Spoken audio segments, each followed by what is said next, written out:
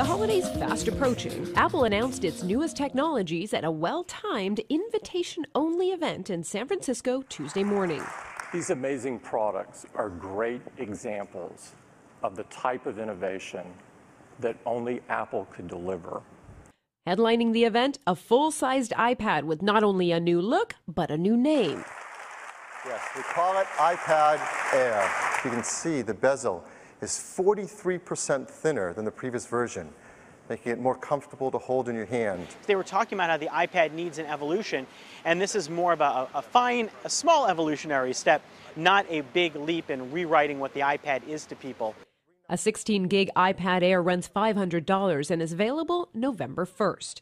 As for the iPad mini, its dimensions remain the same, but it now sports a crisper Retina display and, of course, a higher price, $400 for 16 gigs. It hits stores in late November. Apple will still sell the original iPad mini, though at a lower price of $300.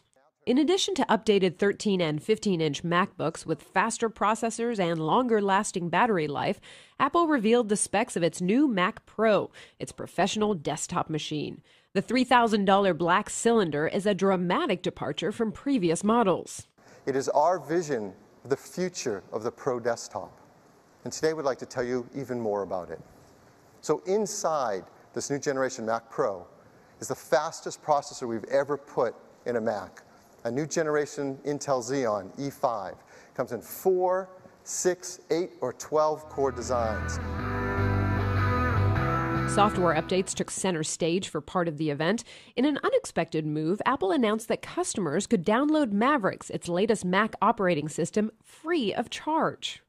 Yeah, the idea might be that it's more worth it for everybody to be up to date than it is to try to collect money for that. I think that's probably the strategy, and a smart one, so you don't have people going, oh, it doesn't work on my Mac, what am I going to do? Apple CEO Tim Cook seemed confident as he left the event, but will iPads and Macs be the go-to gift of the season?